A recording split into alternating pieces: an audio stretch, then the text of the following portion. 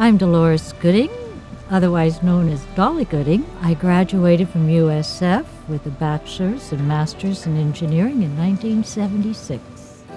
I held many positions at the university. Beginning as a student, I was director of the Engineering Technology program, director of the graduate certificate programs, and I was director of the Engineering Management program. I started Expo during my graduate years.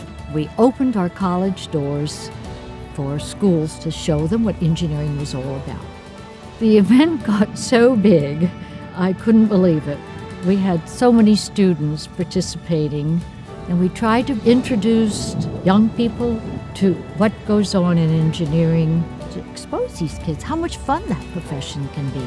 I've always tried to convince more and more girls to go into engineering. In 1971, I was instrumental in getting a Society of Women Engineers chapter. Now, it took me a year to find 15 women in engineering in order to get a chapter initiated in the state of Florida.